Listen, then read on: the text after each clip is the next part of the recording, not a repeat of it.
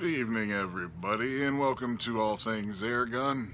I am Donnie Reed, and behind me is the city of Pittsburgh, about 20 or so miles in the distance. Those are not fireflies, those are people's houses and businesses and things over there in the city. But the topic for today's video is, what is a tack driver? What, can you drive a tack with a pellet rifle like in real life? And, this brought up another question. What is a tack? What's like the standardized tack? I use the smallest one I can find that I know of as a tack. It's not a thumb tack. It's not a roofing tack. It's a carpet tack, and I'll show you that.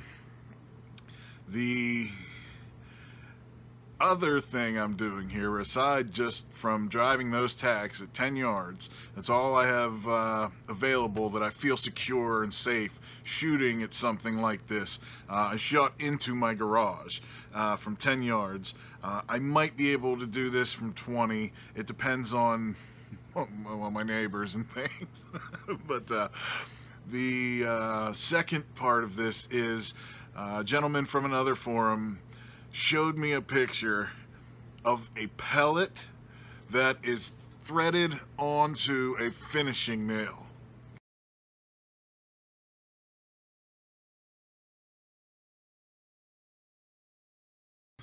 And he claims he shot at a bottle cap that was held onto a board by this finishing nail, and that the pellet went onto this finishing nail and stayed there.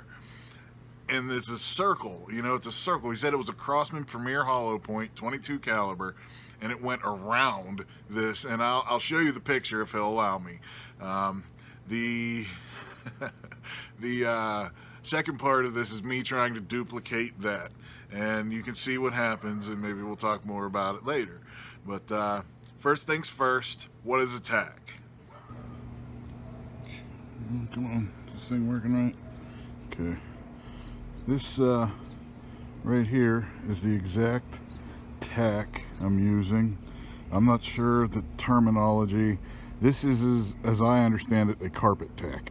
I don't know enough about it to say what the industry really calls it, but that's how I know this thing is a tack, is as a carpet tack. And that's from carpet installers. They told me that. And we're going to try to drive it into the wood here at 10 yards. All right, now you can see that is not a roofing tack. That the size of that thing is tiny. I didn't measure it. I should have measured it, but it's tiny as hell. You've seen that. It's less than a 22. It's probably about 17. But the driving, can you drive a tack at 10 yards? Now, I used my GAMO Urban at 10 yards. And is a GAMO Urban a tack driver at 10 yards? Let's answer that question.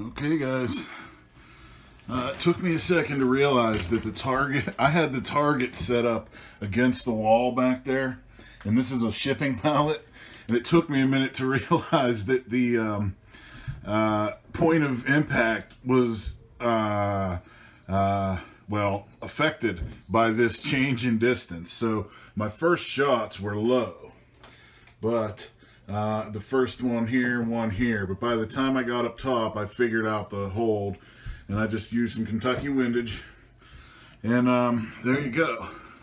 Now, this is a carpet tack, like I said, and you can most definitely drive a carpet tack with a pellet at 10 yards, but I expected as much. What I want to do is try the try to thread. Now see this one here? See, you can see the head of the nail there. I want to do what oh hell, Mark Romig, I think is his name, did, where you thread one onto a finishing nail. I'm gonna try that now. We'll try that. Sure is, isn't it? And it's going to be a tack driver at much further distance. I promise you. It's just a matter of time till I make that happen. So now let's get on with the second part. Now, assuming I have permission, I'll record this as if I have permission to use this picture. This is the picture I'm talking about. You will see a finishing nail with a Crosman Premier Hollow Point 22 caliber pellet wrapped around this finishing nail, and supposedly this is how things ended up.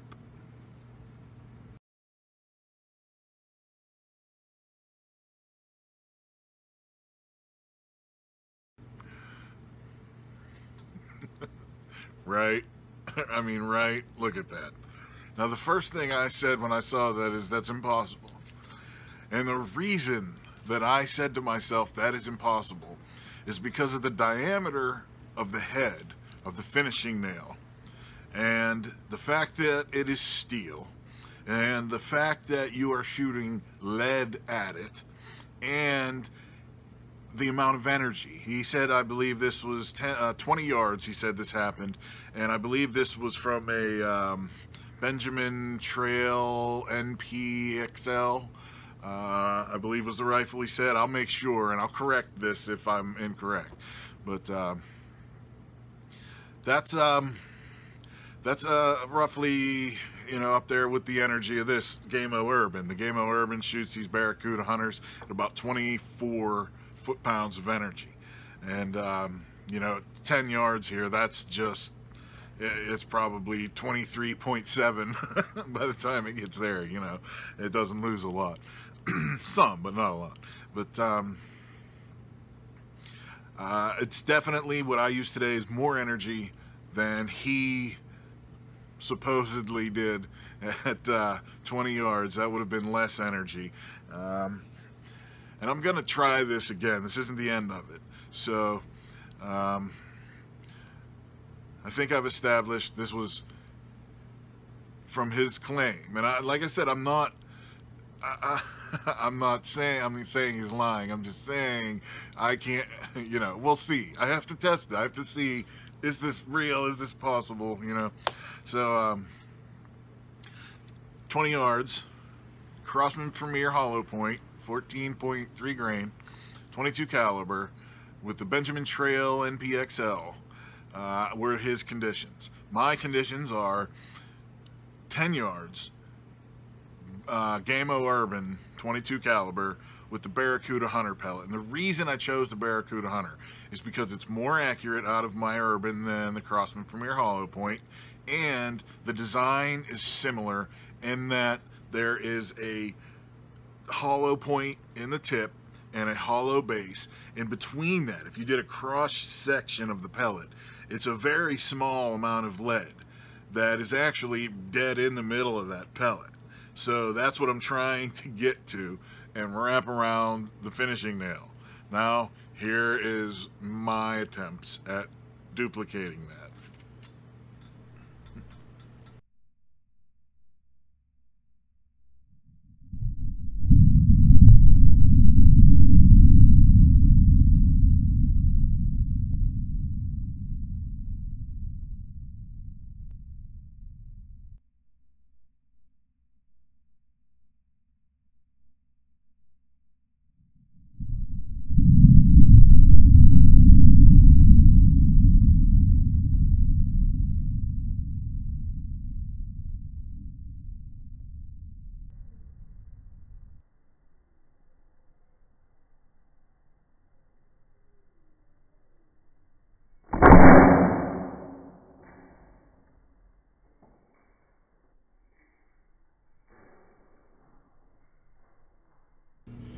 Okay guys, this lacing a pellet on a finishing nail thing is proving difficult.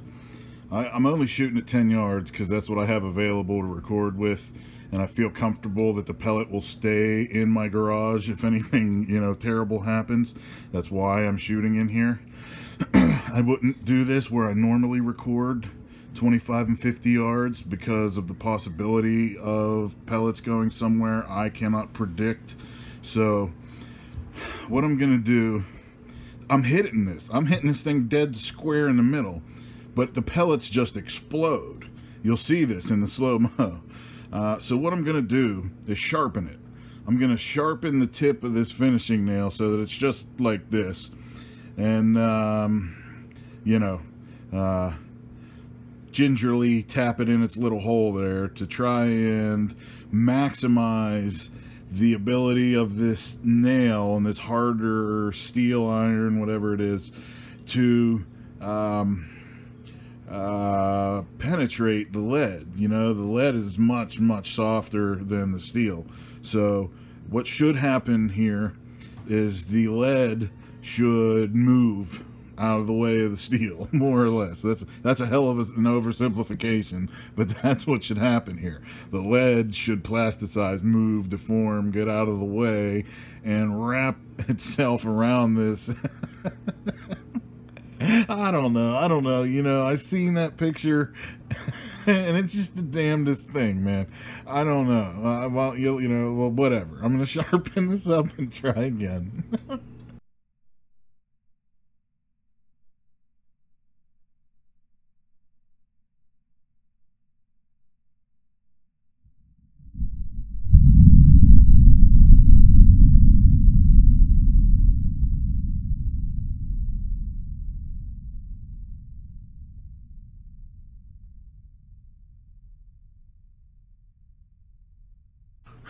Okay, as you can see, I have now, I'll put a couple of these on here, but every time, now I'm hitting this pellet, or hitting that nail dead square on, and the pellets are exploding. They're just turning into fragments, you know, shrapnel.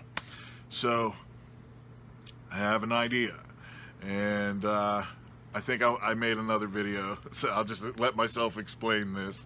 Just have a look at me.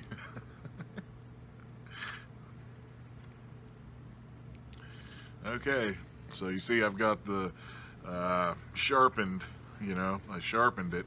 You know, I want it to pierce the pellet and, you know, retain this pellet shape around that nail. That's what I want. So let's sharpen it and try again, you know.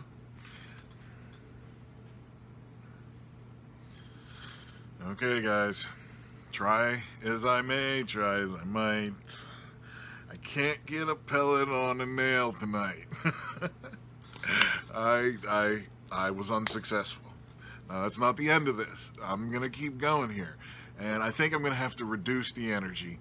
I might have a little trick in mind to do that, but we need superb accuracy here, you know? You can't be off by anything.